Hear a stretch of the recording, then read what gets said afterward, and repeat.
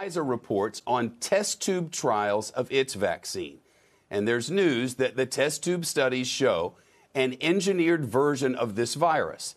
The troubling variant out of South Africa is already spreading in the United States. And now the news from Pfizer that it may reduce the effectiveness of the Pfizer vaccine. Meg Terrell was off tonight, but up with us now for this breaking news. Meg, what can you tell us?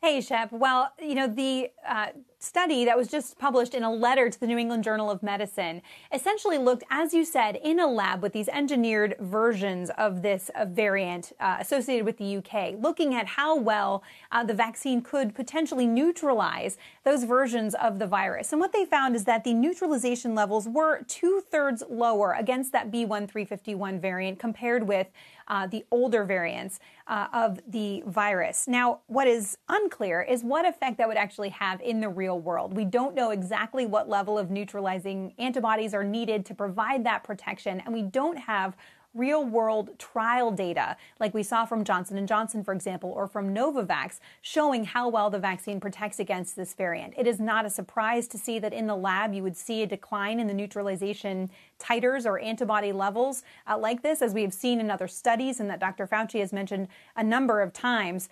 And we don't know, whether there would be protection against severe disease, which is what we saw in the J&J study in South Africa. Even though the efficacy overall was 57%, it's still protected against severe disease and hospitalization. Shep, back over to you.